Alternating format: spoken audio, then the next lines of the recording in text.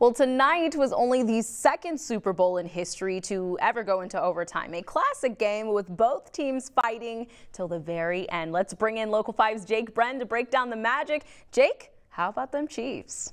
Yeah, Larissa, you mentioned that only two games have ever gone to overtime in the Super Bowl. Ironically, they both involve Tom Brady or Patrick Mahomes. That's what it comes down to. Patrick Mahomes was the best player on the field today and proved that he was the best player in the league. This was a rough start for the Chiefs on offense, actually for both teams. Both teams heated up towards the end, and then in overtime, the Niners had to settle for a field goal.